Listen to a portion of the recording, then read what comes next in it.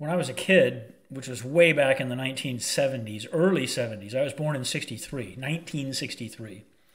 There were three breeds of dog that were really popular at the time: Collies, Dalmatians, and Irish Setters.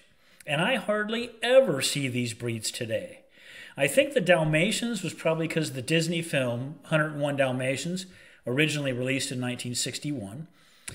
The Collies, Lassie was a really popular TV show at the time as well.